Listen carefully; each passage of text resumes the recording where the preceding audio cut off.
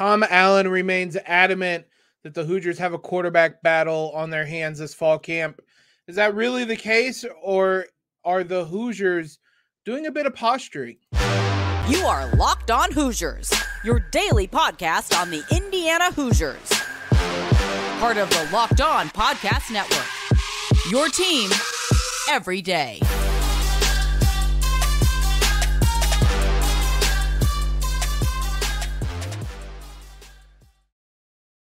Happy Friday, everybody. You are Locked On Hoosiers, the one and only daily IU podcast. We are part of the Locked On Network, your team every day. Appreciate you guys tuning in wherever it may be from and making us your first listen every day. I'm your host, as always, Jacob Rude. A little bit of a shorter episode to send you off into your weekend, a football-related episode, football-focused episode, I should say, today. And I want to start with the quarterback battle because we've kind of alluded to it. We know it exists, but I mean, me personally, and I think I speak for a number of people, I don't know how much I really believed it was a quarterback battle, but coming away from the media availabilities, what Tom Allen is saying, what the coaching staff is saying, they are certainly portraying the idea or putting out the idea that this is very much a quarterback battle, that this is a 50-50 split, that there is as good of a chance of Brendan Sorsby starting as there is Tayven Jackson. Is that legit? We can take a look at some of the things the coaching staff said this week. It's a bit different than previous quarterback battles. Last year, Indiana had Jack Tuttle and Connor Bazelak. I don't know what it says about a program that seems like there's repeated quarterback battles in fall camp. There was kind of one with Jack Tuttle and Mike Penix. There's been various ones throughout the year. There are, again, Tuttle and Bazelak last year. This one's different because both are coming in at the same starting point as redshirt freshmen. Sorsby might have a little bit of an upper hand because he was at IU last season and kind of maybe more familiar with the playbook, things like that. Outside of that, though, these are two redshirt freshmen, same starting point. So while they're starting at the same starting point, it's an awfully low starting point.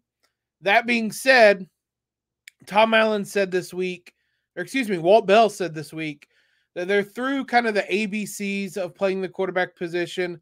They're into the DEFs, which you can interpret that however you wish. This is going to be slow. Whoever wins this, there's still going to be kind of those learning moments and those struggles, which is going to make it really important that they stick to whoever wins this battle. They can't be looking over their shoulder while they're also trying to figure out an offense as a redshirt freshman. So I don't know that Tom Allen will pull the plug.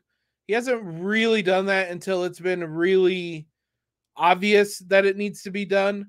He has remained committed to his guy or whoever wins until he is certain that a change needs to be made. He did it with Bazelak last year. I thought he gave Bazelak every chance to prove himself and to kind of get back on track. That's been the case time and time again. So I'm not necessarily worried about any situation like that, but it's still a situation in which these are two really young quarterbacks. Tom Allen has said that they're taking 50-50 snaps.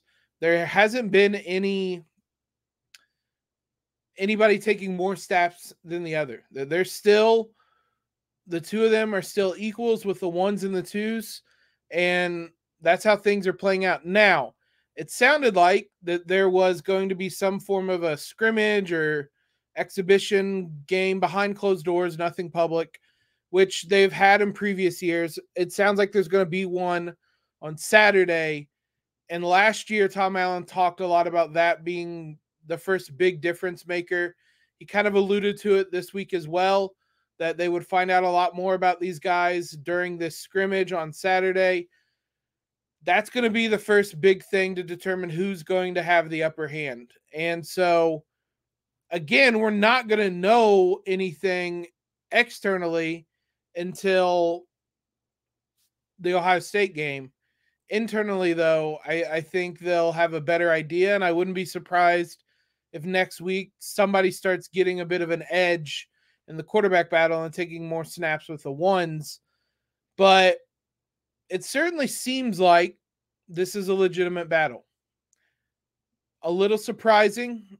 Maybe Tayven Jackson didn't come here with any assurances. Maybe this is all a bit of posturing. I'm not ruling that out. Tom Allen clearly always wants to do as much as he can to remain in secrecy and not let the opponent know who's going to be the quarterback on week one. He did it last year. He's done it time and time again. And so, especially against Ohio State, where any advantage you can create is going to help, I wouldn't be surprised if we find out the week after the Ohio State game that, whichever one of the quarterbacks was actually getting 75% of the snaps through fall camp, but we didn't want to tell you guys that. I wouldn't be surprised if we heard that. I'm a little surprised it's kind of a 50-50 battle, but it'll be interesting to see how this continues and how it plays out through this weekend into next week, and perhaps what we find out afterwards. The good news overall is that there are no injuries right now, and I continue to knock on wood, rub the rabbit's foot. Everydayers will know on yesterday's episode, we talked about both Dexter Williams and Cam Camper being ahead of schedule. That is another piece of IU really having good injury luck during fall camp. And I realize the more I say this, the more I'm jinxing things. But so far, Tom Allen says outside of kind of the expected niggles that might keep guys out of practice for a day or two, there's been nothing in the way of injuries. Part of that is because he says right now they're having 3 days on, 1 day off. They call a regeneration day, where he says they watch film, they're in the weight room, but they don't do work on the field to kind of let the body recover a little bit. I haven't heard him mention that before, so I don't know if that's a new change this year, but so far it seems to be working, and I hope it continues to work because IU is due some good injury luck. They have been snake bitten in that regard in recent years, so I hope it stays like this.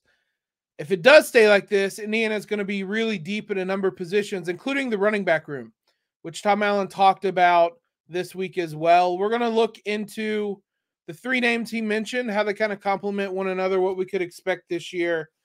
We'll do that in a moment. Let's talk about today's sponsor first, though, eBay Motors. For a championship team, it's all about making sure every player is a perfect fit. It's the same when it comes to your vehicle. Every part needs to fit just right. So the next time you need parts and accessories, head to eBay Motors. With eBay Guaranteed Fit, you can be sure every part you need fits right the first time around. Just add your ride to my garage and look for the green check to know the part will fit, or your money back. Because just like in sports, confidence is the name of the game when you shop on eBay Motors. And with over 122 million parts to choose from, you'll be back in the game in no time. After all, it's easy to bring home a win when the right parts are guaranteed. Get the right parts, the right fit, and the right prices on ebaymotors.com. Hoosier Nation, let's ride. eBay Guaranteed Fit, only available to U.S. customers. Eligible items only. Exclusions apply. Again, as I always say, thank you to you everydayers that continue to listen. This has been a huge week, already a huge month for us. I'm always blown away by the support, but especially, if I'm being honest, it's football season. And I know we've talked a lot about IU basketball, but for you guys to show this level of support in August, I'm very thankful, and it has me excited about what it's going to look like once we get actual sports to talk about, because it's a lot of projection right now. And on that note, the running back room is one of the more intriguing position groups the Hoosiers are going to have this season. I believe earlier this this summer, this offseason, we talked about which position group might be the deepest for the Hoosiers. Wide receivers is one I think that you can make an argument for, but on sheer talent, kind of proven talent, there's a really, really strong argument for the running back room. You have an All-American in Jaylin Lucas, one of the most explosive players in the country in that backfield, and IU certainly is going to figure out ways to use him. But you also have, again, someone in Josh Henderson, who I know I've talked about previously, and a player who I thought played really well last season, especially given the circumstances of how much IU's offensive line struggled. He really asserted himself. He came in maybe a bit under the radar, but had 400 yards rushing and 4 touchdowns, 275 yards receiving and 4 touchdowns.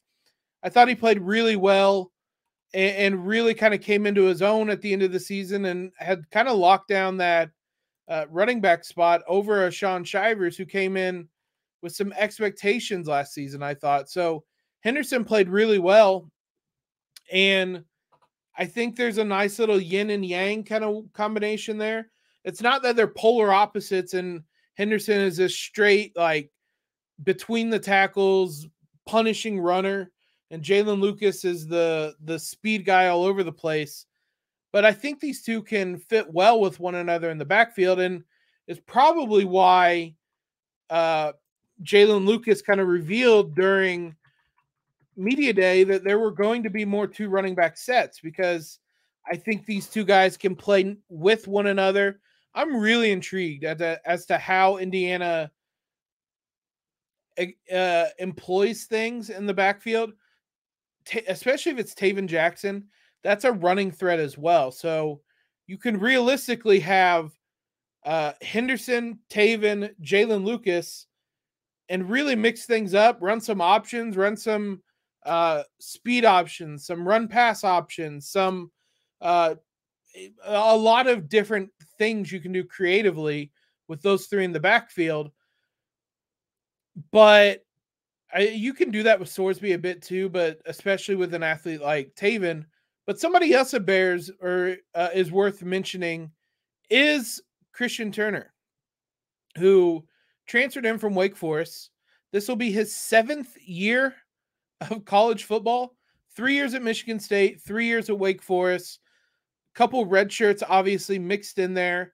The COVID year of eligibility means he started his career in 2018 against Michigan and is going to finish his career in 2023 at Indiana. It's actually his 6th year. The website I have does not have it updated that he played just 2 years at Wake Forest and now his final year at Indiana. He played for a Michigan team in 2018. They went 10-3.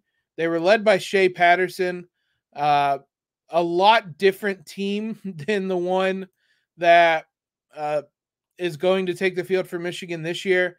That team was 10-1 going into the Ohio State game and got thumped and then lost to Florida after that.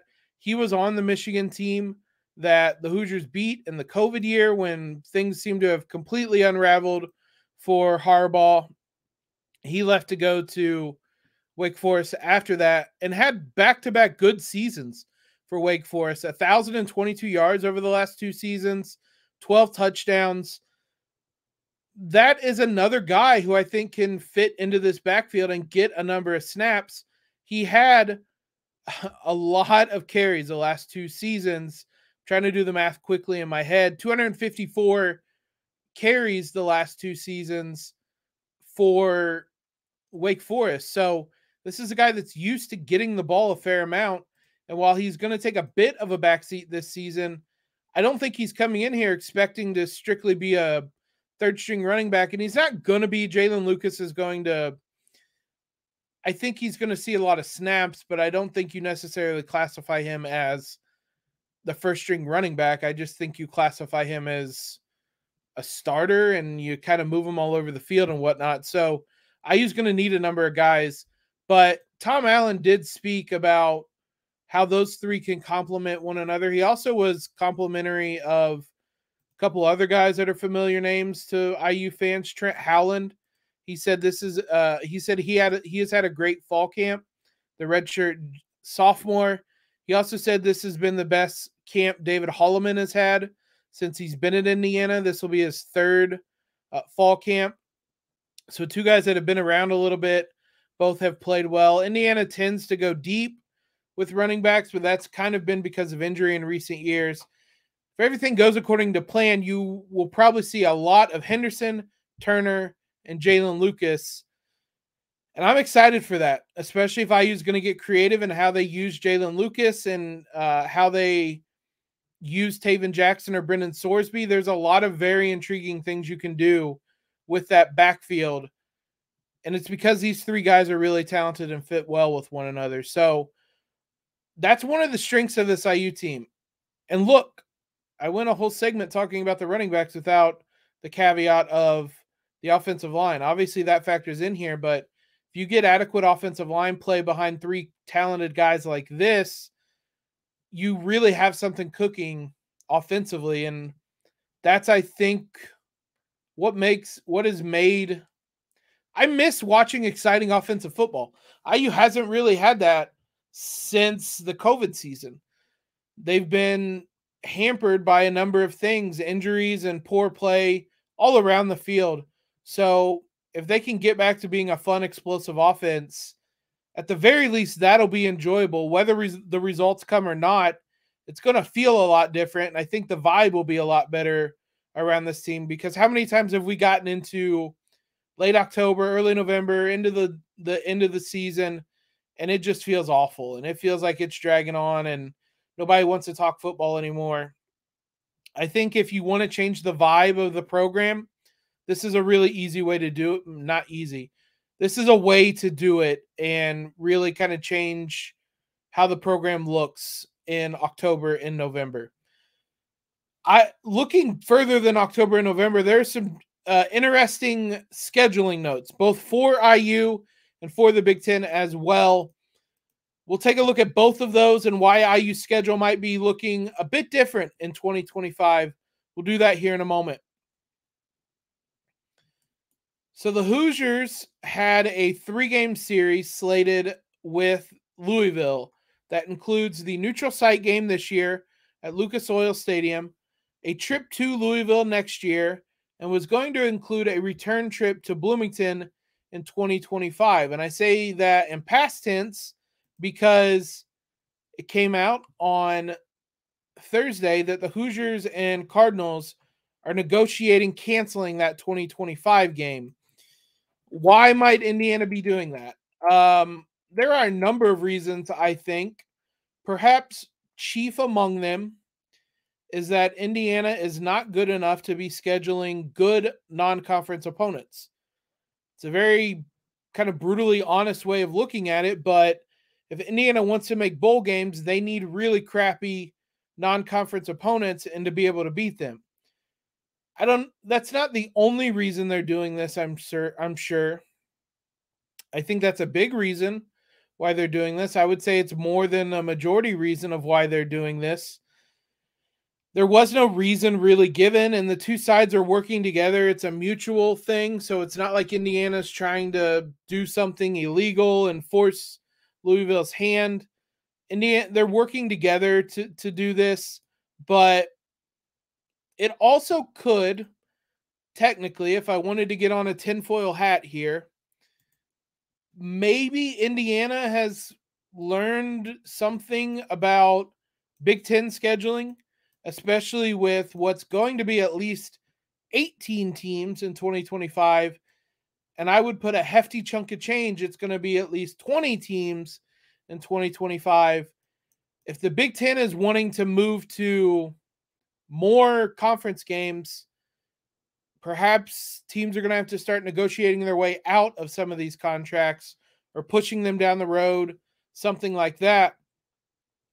I'm less certain about that because contracts are scheduled out ridiculously far, and it's a lot of contracts that you're going to have to renegotiate.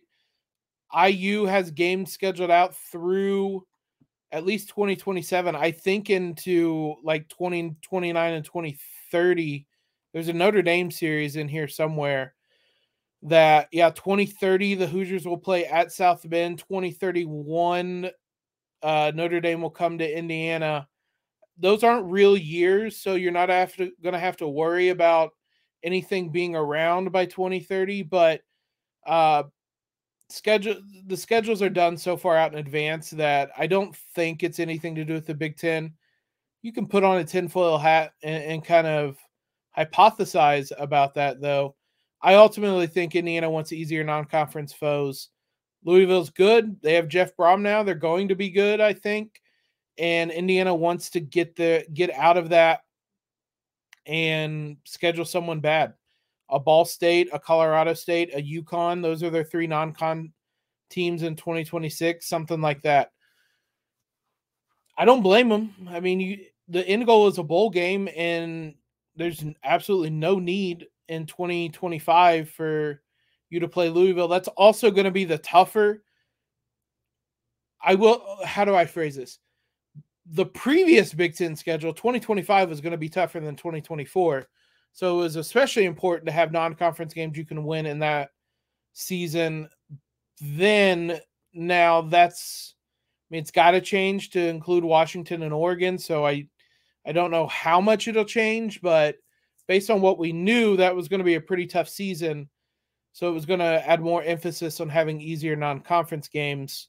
There were going to be home games against Iowa, Michigan, Michigan State, and Rutgers. Road games to Illinois, Maryland, Ohio State, Purdue, and USC. That has to change in some regard. But that was how things looked in the Big Ten for the Hoosiers. We'll see who they add, how that might change. Who should they be playing?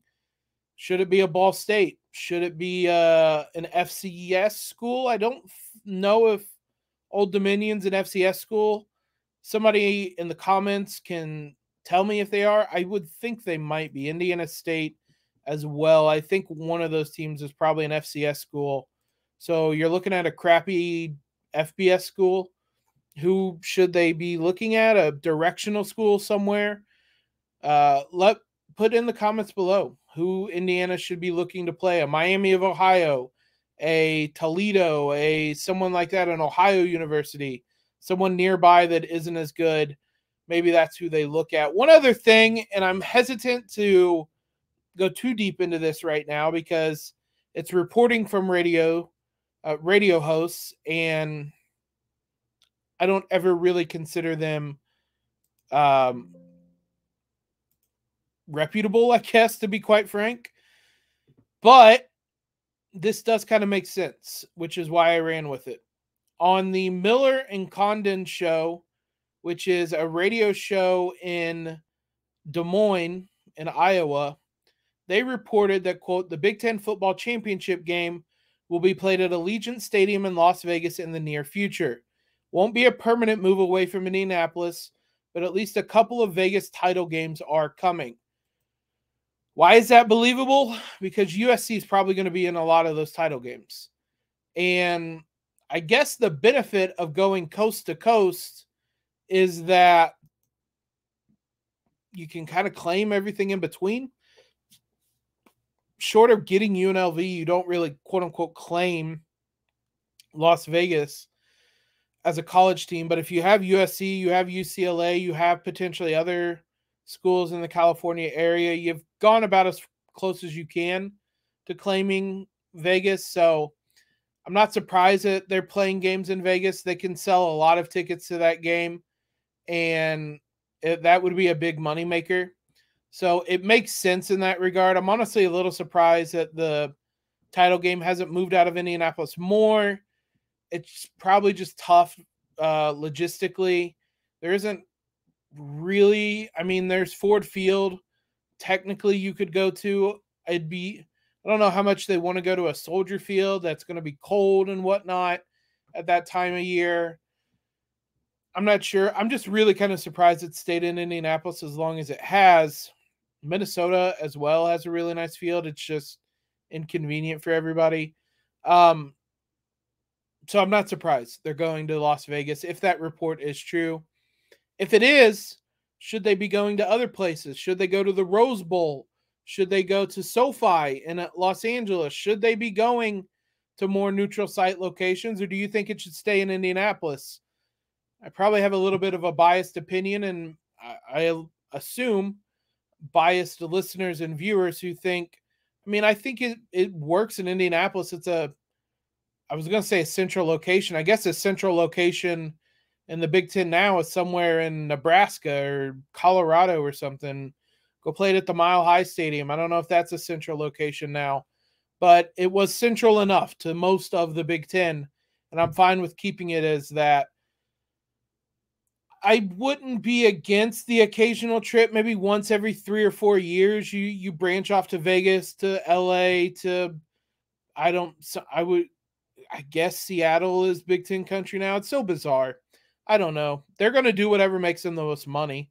It doesn't really matter what we want. They clearly are just doing what makes them the most money. So I have to assume Vegas is giving them a lot of money, and it's a profitable trip for them to go to Vegas and play this game, but not surprised. Where else should they be playing these games at?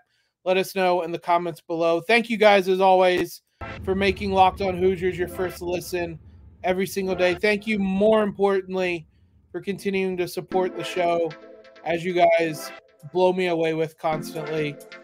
Everydayers will be back next week. Maybe we'll get a better sense of who is the starting quarterback or the leader in that race after this scrimmage next week or this weekend. I don't anticipate we will, but we'll also continue to cover IU basketball recruiting next week too.